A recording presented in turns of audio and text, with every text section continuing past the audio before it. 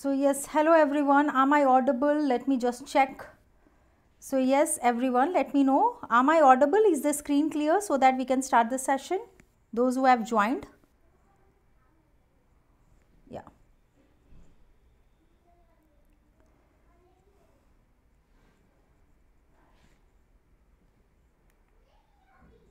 Okay, so we will, in this session, I will discuss high yield anatomy MCQ series. Okay.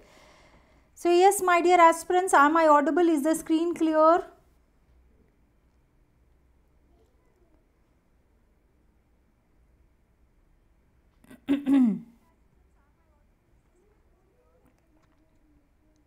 Okay.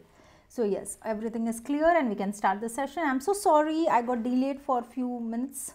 So I'm so sorry for it. So let's start with this session. This is high yield MCQ series targeting and conquering NEET PG 2022 examination. Okay, so before starting the session, I would like to tell you about myself, Dr. Monalisa, and I have done my MD Anatomy from Armed Force Medical College, Pune. And I am here to discuss the important anatomy MCQs which will be highly fruitful and important for you so that you can conquer your dream rank in the competitive exam of NEET PG 2022. So that is which is needed, and it is important that we should exactly proceed like that. Okay, so yes, Pankhuri Tiwari, yes, good evening. Yeah, Amol Mistry, yeah, great. So yes, great. So we will have the discussion of the MCQs right now.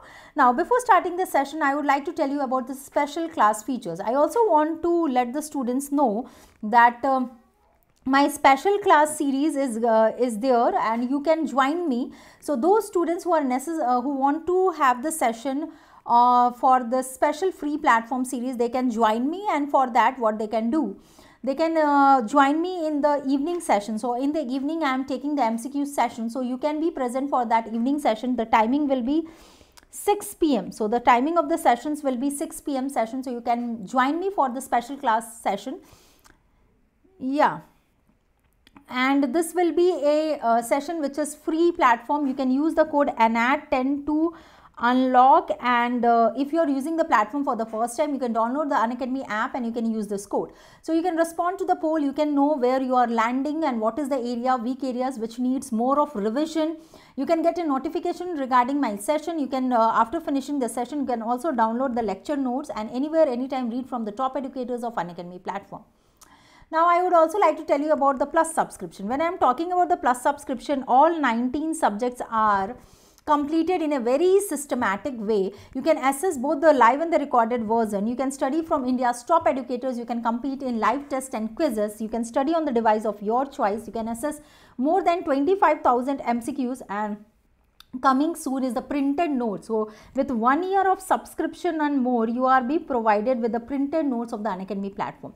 What about iconic subscription? When I am talking about iconic subscription, that means merging of the Unacademy Plus platform and that of Prep Ladder. You can study from best of two platforms, and where you can have a session of clinical and integrated essentials video lectures from the dream team. QBank 3 with active guidance tags can be assessed by you, rapid revision and snapshots. So all these are the benefits of iconic subscription. So just go and grab this opportunity, my dear aspirants, and land up with better rank in the competitive exam. When I am talking for the, so before starting the session, I want to show you the slide where you can have the idea of plus and iconic subscription. A comparison of both has been done. So you can access to it, and you can decide whether you should go for iconic or that of NEET PG subscription of Unacademy. You can use my code ANAT10 for availing 10% discount. That means a greater than 20% discount overall. So just go and grab this opportunity, my dear aspirants. I would also like to tell you about the MCQs. So now we can start with the MCQ session. All the best to everyone, those who are present here. Okay, so let's start with the first MCQ. The structure that lies lateral to the distal radial tubercle. So 4 options are there: extensor pollicis longus, extensor carpi radialis longus, brachioradialis, extensor carpi unlaris. The structure that lies lateral to the distal radial tubercle. 4 options are there, my dear aspirants, and mark the correct answer. Yeah, good evening to all those who are present. So yes, I will provide you with 15 to 30 seconds and then you can provide me with your answer and then we can proceed to the next MCQ. So according to you, which is the best answer, A, B, C or D? Lateral to the distal radial tubercle. Yes, Prakhar Tiwari, Amol, Motilal, according to you, which is the best answer? So my dear aspirants, the correct answer is B, extensor carpi radialis longus. So distal radial tubercle, the other name of distal radial tubercle is, it is also called as Lister's tubercle. It is also called as Lister's tubercle, which is seen on the distal aspect of the radius. Yeah. So absolutely right, Motilal. So, and we know that two muscle tendons are related to it, one lateral and one medial. So medial muscle tendon is extensor pollicis longus and laterally it is having the relation of extensor carpi radialis longus and brevis. So yes, let me just highlight this diagram. So I just want you to show this diagram where I want to highlight this. Okay. So okay. So here you can see, firstly I would like to show you the location of distal radial tubercle. So this is the location of distal radial tubercle, this structure. So this is distal radial tubercle. This is the distal radial tubercle. Got it? Now see here, at the location of distal radial tubercle, we have got two tendons. So if we talk about the tendon which is passing just medial to it. So see here, this is the tendon which is passing just medial to it. This tendon is passing medially and the two tendons which is passing lateral to it. And the two tendons which is passing lateral to it, you can see here, these two tendons are passing lateral to it. So this is ECRL and ECRB is lateral and EC extensor pollicis longus is passing medial to it. So this is an important relation. So please note down here, I want to write in relation to distal radial tubercle.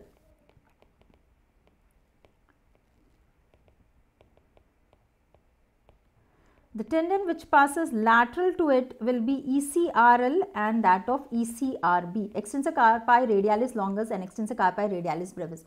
The tendon which is passing medial to it, if we talk about the medial tendon, it is EPL, that is extensor pollicis longus. Okay. So is it clear to everyone? So let's move on to the second one, second MCQ. Okay, let's move on to the second MCQ. Syndactylity involves. So what is exactly the meaning of syndactylity?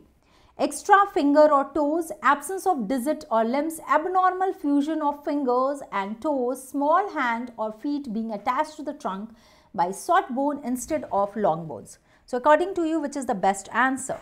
Syndactylity involves. Syndactylity involves. So your time starts now.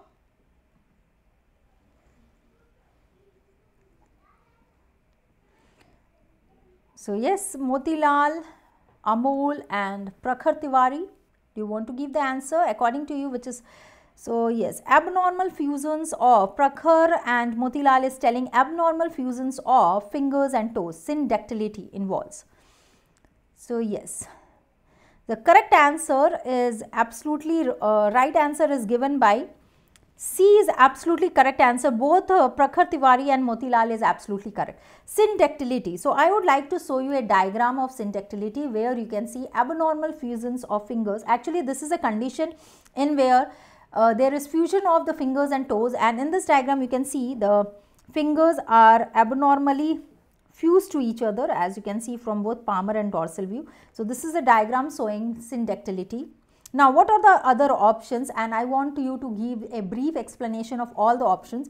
So, ectrodactylity, split hand, which is also called as split hand, cleft hand, and you can see here that there is absence or deficiency of one or more central digit of the hand. So, you can see there is absence of the digit and fingers as shown in the diagram. There is absence of central digit of hands or foot, and this condition is called as split hand or split foot malformation.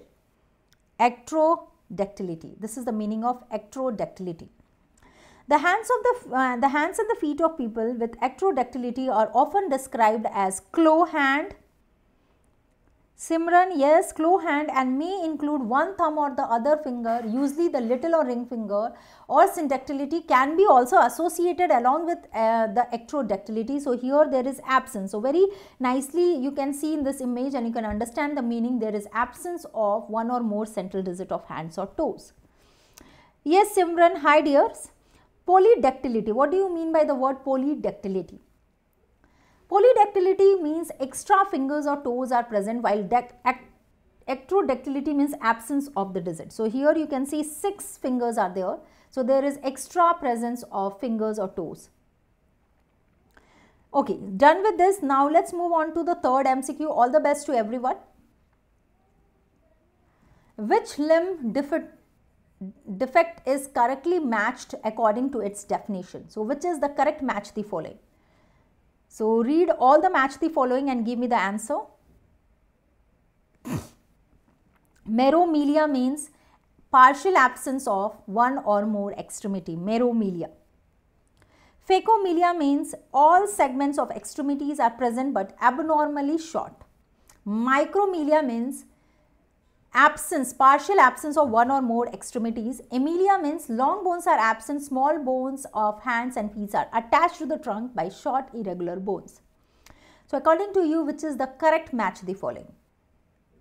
Your time starts now. Simran, Prakhar, Motilal, mark your correct answer. So just waiting for your answer, mark it right. Which is the correct match the following according to the definition provided?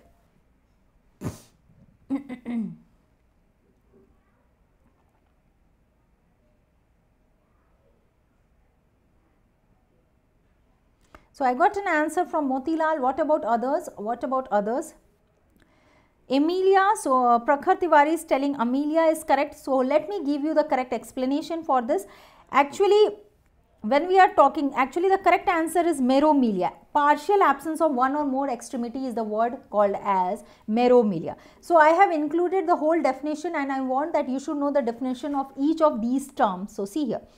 When the word amelia is used, the word amelia means complete absence of one or more extremities. There will be complete absence of one or more extremities when we are using the word meromelia. So this was the correctly mentioned in the MCQ and this was the correct answer for the MCQ. Meromelia means partial absence of one or more extremities. It's the partial absence of one or more extremities. When in the patient all the segments of the extremities are absent and the presence of these segments are abnormally short, this is called as micromelia. So this condition is called as micromelia. Phacomelia means long bones are absent, small hands and feet are attached to the trunks by short irregular bones.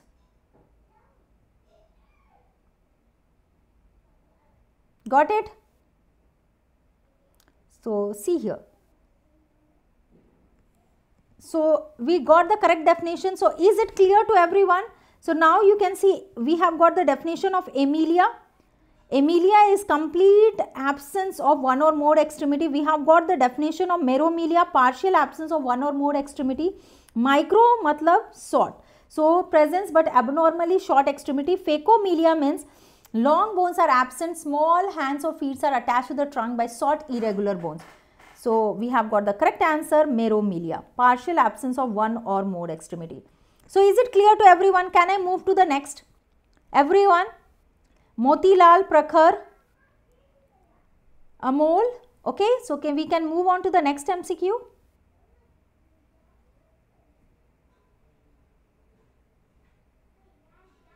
Okay, so let's move on to the next. Most zone of prostatic question, most common, so most common, the correct, the MCQ, most common zone of prostatic carcinoma is, 4 options are there in the zone. So this is the MCQ regarding the, zonal anatomy of prostate cancers or prostate gland. So which zone of the prostate gland is commonly involved as the zone for the prostatic cancer, whether it is the anterior zone, whether it is transition zone, whether it is the posterior zone or central zone. So what is the best answer according to you? I got an answer from Motilal. What about others?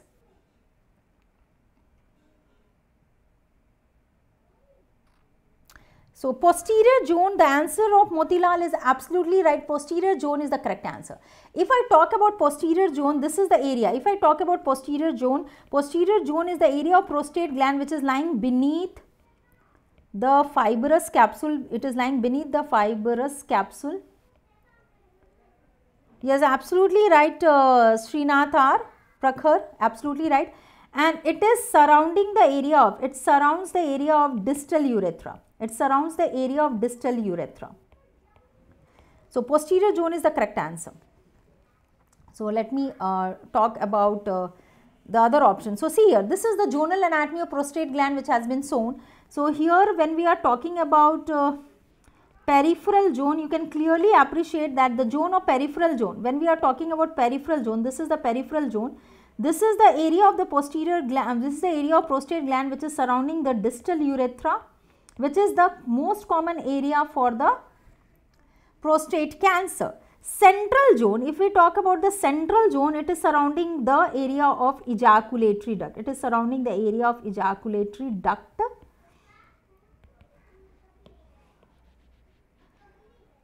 And if we talk about the area of transition zone, it is surrounding the area of proximal urethra. Fibromuscular zone, if I talk about fibromuscular zone, this is the zone which is lying in the anterior part of the gland. This is the zone of anterior part of prostate gland. And actually this is the area where there is no glandular element. No glandular element. Prostate gland is the structure which is having fibromuscular, it is having gland, it is having glandular content, it is having fibers, stroma and all. But fibromuscular zone is there where there is no glandular element, so no cancers from this area, fibromuscular zone or anterior area of prostate gland. Most common area involved is peripheral zone which is surrounding the distal urethra lying beneath the fibrous capsule. So we have got the correct answer C. Let's move on to the next, that is question number 5th. Ovarian fossa is formed by all except. So which of the following structure is not forming boundary for ovarian fossa? Ovarian fossa is formed by all except. Ovarian fossa is formed by all except obliterated umbilical artery, internal iliac artery, ureter, round ligament of ovary. Which of the following structure is not contributing to the boundaries of ovarian fossa? 4 options are there, mark the correct answer. So you will get another 15 to 30 seconds. So quickly write your answer, then we can move on to the next MCQ.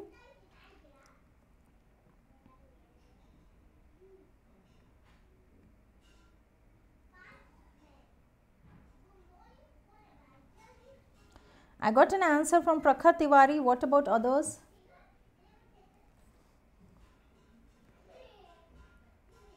Motilal, okay. So yes, if I talk about ovarian fossa, this is the area lying in the lateral wall of the lesser pelvis and it is not having any boundary of round ligament of ovary. So the correct answer is D. Round ligament of ovary is not contributing to any kind of boundary for ovarian fossa. Okay. Obliterated umbilical artery is crossing it anteriorly. Ureter, internal iliac artery is lying on the posterior aspect. So let me show you a diagram for it.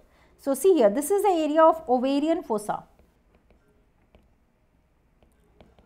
So if we talk about external iliac vessel, so this is external iliac vessel which is crossing it anterosuperiorly. So external iliac vessel is crossing anterosuperiorly, posteriorly it is crossed by, so posteriorly it is crossed by, you can see here, this is the ureter.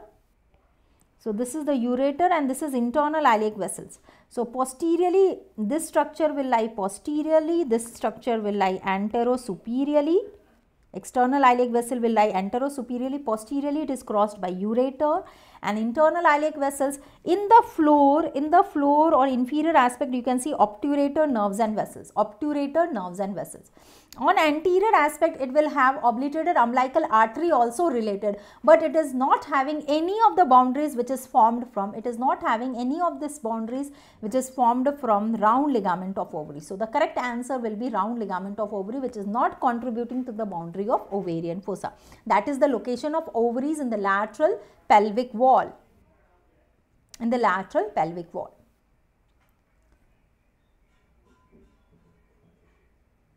Okay, so let's move on to the next, that is question number 6. Yeah. All of the following structures passes through lesser sciatic foramen except. All of the following structures passes through lesser sciatic foramen except. Options are pudendal nerve, obturator internus muscle, pudendal nerve, obturator internus muscle,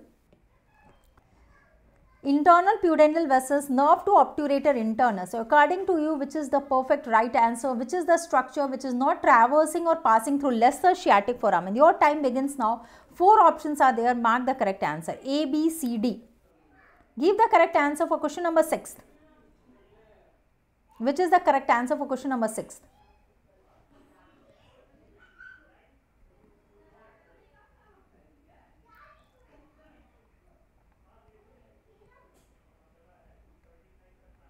Your time begins now. What is the correct answer, dear? So the correct answer is obturator internus muscle. So obturator internus muscle is not traversing or passing through lesser sciatic foramen. So B is the correct answer. So the structures traversing is PIN, pin, pudendal nerve, internal pudendal vessels, and N for nerve to obturator internus, which is traversing through the greater and lesser sciatic foramen passing. Actually, if we talk only about the exiting structure of lesser sciatic foramen, the tendon of obturator, the correct word should be tendon of obturator internus. It should not be the muscle entire.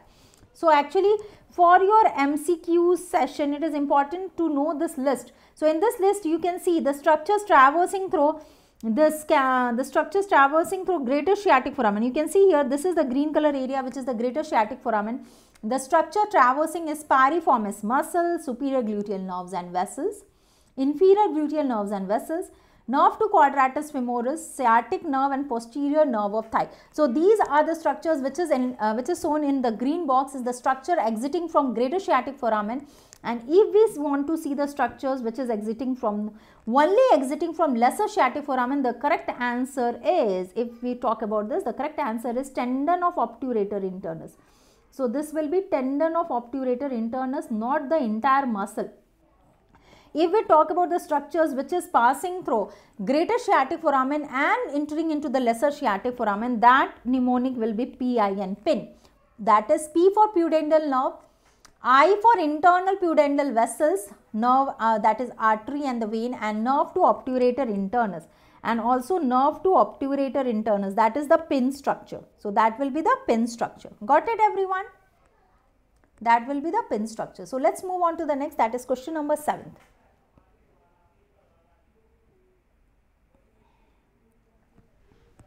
Which of the following is a derivative of Richard's cartilage? So this is easy one. Mark the correct answer. Which of the following is a derivative of Richard's cartilage? Whether it is stapes, whether it is malleus, whether it is incus, or whether it is sphenomandibular joint. Which is the correct answer?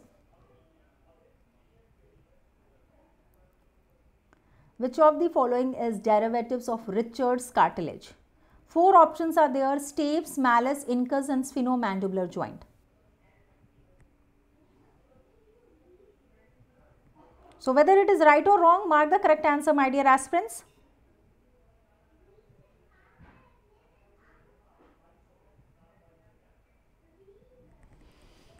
Your time starts now. Derivatives of Richard cartilage. The first thing is that Richard cartilage is derivative of which pharyngeal arch?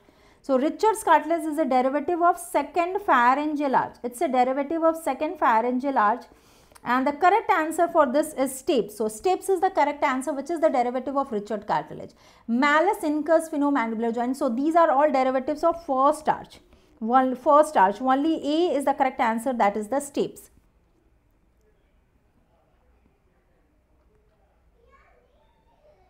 Okay. Cartilage of the second pharyngeal arch is Richard's cartilage. If we talk about the second pharyngeal arch cartilage, the name is Richard's cartilage and its derivative is following. The derivatives are stapes, the smallest ear or cycle, the styloid process of the temporal bone, the stylohyoid ligament attached to the styloid process, the smaller corona of the hyoid bone, and also the superior part of the body of hyoid bone. So all these list of structure, small corona of the hyoid bone, superior part of the body of hyoid bone, stylohyoid ligaments, stapes and styloid process of the temporal bone. All these structures together contribute to the derivative of second pharyngeal arch, that is the derivatives of Richard's cartilage. So got it everyone? Can we move on to the next, that is MCQ number 8. So let's move on to the next, that is MCQ number 8.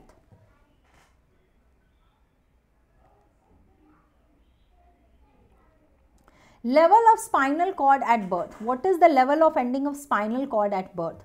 Whether it is upper border of L1 lumbar vertebra, upper border of L3 lumbar vertebra, lower border of L3 lumbar vertebra, or lower border of L1. So level of spinal cord ending is corresponding to which of the following location? A, B, C or D. 4 options are there. Mark the correct answer.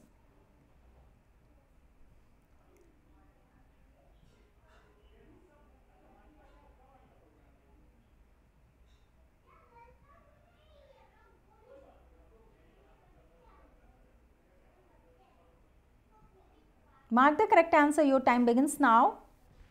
Level of spinal cord at birth is, my dear aspirant, the correct answer is B, that is upper border of L3 lumbar vertebra. The correct answer is upper border of 3rd lumbar vertebra. I would like to show you with this diagram. Okay. So I got a correct answer from Prakhar Tiwari. Absolutely right. Lower border of L1 is the level of ending of spinal cord in case of adults, and at birth the ending point of spinal cord is at the level of upper border of L3 lumbar vertebra. I would like to show you this diagram where you can see, if we will see the embryo till the 3rd month of intrauterine life. So till the 3rd month of intrauterine life, what you can see, both the spinal cord, so here you can see both the spinal cord and the vertebral column is corresponding. At the birth, it is corresponding to the upper border of L3 upper border.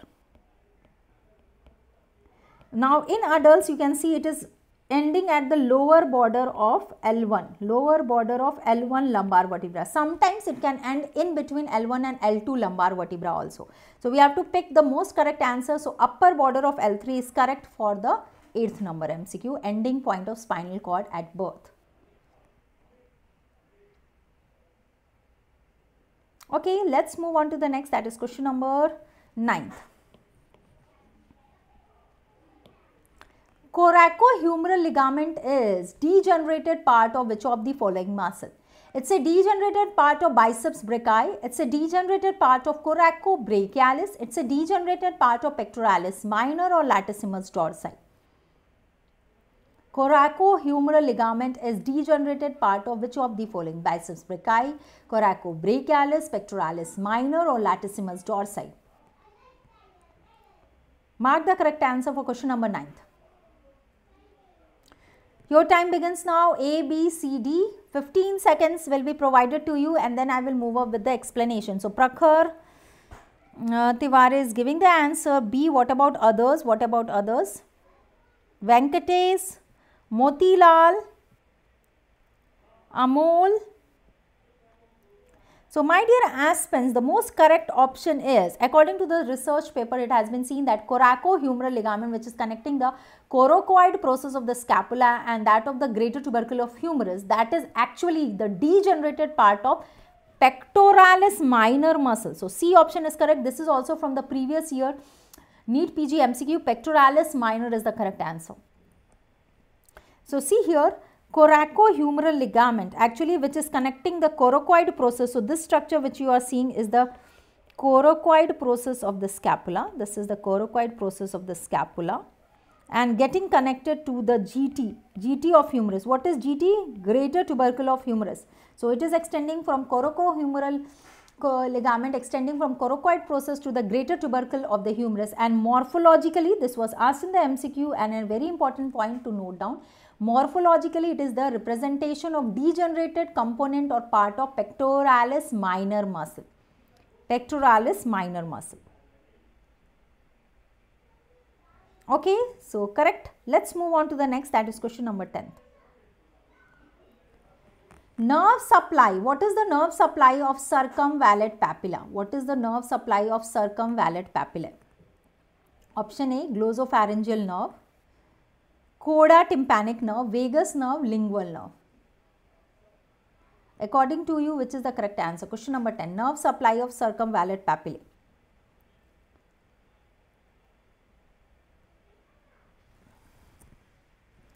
Nerve supply of circumvallate papillae. According to you, which is the correct answer, dear?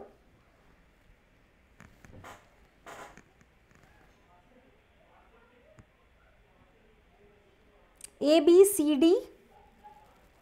Easy one. You can give the answer. All the best. So first thing is that you have to know circumvallate papilla location and then you can give the answer. Actually, nerve supply of tongue is a very important topic, has been often asked as a clinical MCQ also.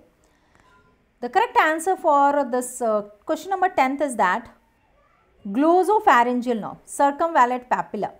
Nerve supply is by glossopharyngeal nerve. So this has to be noted to you. So let me show you diagram. Actually, you can see here, if we talk about the innervation of the muscles, innervation of muscles means motor supply. So if I talk about innervations of the muscles, motor supply, all the muscles of the tongue is innervated by 12th cranial nerve except platoglossus. What is the innervation of platoglossus nerve? By the 10th cranial nerve, by the 10th. Only platoglossus muscle is having innervation by 10th cranial nerve, otherwise all the muscles of the tongue is getting innervation by 12th cranial nerve, hypoglossal nerve. Now, if we talk about sensory innervation of the tongue, you can see here actually the anterior 2/3 part of the tongue. So, this is the anterior 2/3 part of the tongue, and the anterior 2/3 part of the tongue is getting, this is the part of the tongue which is developed from first pharyngeal arch. This is the part of the tongue which has developed from first pharyngeal arch, and it is getting innervation from general sensory by lingual nerve, and coda tympanic nerve is the taste sensation. So this is very important for you to know. Why? I will tell you, because it is so many times has been asked. So lingual nerve is the nerve of general sensation and coda tympanic nerve is the nerve of special taste sensation. Coda tympanic nerve is actually pre-traumatic. It is pre-traumatic nerve of first arch. So please don't get confused. Why? Because coda tympanic nerve, which is giving the taste sensation, which is providing taste sensation to the anterior 2/3 part of the tongue, is actually a nerve of or part of pre-traumatic nerve of first pharyngeal arch. Now, posterior, if we talk about the whole of the posterior part of the tongue, posterior 2/3 part, general sensation, and also actually if we talk about circumvallate papilla, it is lying just anterior to sulcus terminalis. This is sulcus terminalis. But being in the part of anterior part of the tongue also, this circumvallate papilla is also getting innervation from glossopharyngeal nerve. So please know this point. This is also important. Whole of the posterior part of the tongue along with circumvallate papilla, as you can see, along with these are all circumvallate papilla. C for circumvallate papilla located anterior to sulcus terminalis is also getting innervation from glossopharyngeal nerve. And that of posterior most part of the tongue and that of posterior most part of the tongue, along with epiglottis is getting innervation from internal laryngeal nerve. So posterior most part of the tongue plus epiglottis is getting innervation from internal laryngeal nerve. Glossopharyngeal nerve is giving innervation to posterior 1/3 part of the tongue plus circumvallate papilla. So I think this explanation is clear, and this is a very easy diagram to understand all the points of innervations of the tongue. So the correct answer will be glossopharyngeal nerve giving innervation to circumvallate papilla. Now, my dear aspirants, before ending the session, I would like to tell you that those students who are interested for taking the NEET PG subscription can either go for Plus or Iconic subscription. They can opt any one of this. The pricing detail has been shown to you. One of the thing is that you have to use you can use my code ANAT10. So if you use my code ANAT10, you will get an additional discount. Already the rates are discounted at 10%, additional discount of 10%. That means a more than 20 or 20% discount on the Plus or Iconic subscription. You can be provided with the Iconic and Plus subscription more than 20% discount. So just go for it and grab this opportunity. This will be highly beneficial for you. Also, Be connected for special Unacademy on the special Unacademy platform for free sessions of the Unacademy. For free sessions of the anatomy, you can join the Unacademy platform. You can use my code ANAT10 to unlock the code, and you can be present for free sessions. So thank you so much. All the best. Keep studying, and you can get the link of all my sessions which is provided on Let's Crack NEET PG platform, on also onto the INICT group of Unacademy, so NEET PG platform of Unacademy. So you can grab that opportunity and you can be the part of my free sessions and also the plus subscription. You can use the code ANAT10 to unlock and be present for the session. All the best. Keep studying. Thank you so much. So tomorrow free session 6 PM and 7:30 PM will be the YouTube live session of MCQ session. All the best. Keep studying. Thank you, my dear aspirants. Thank you.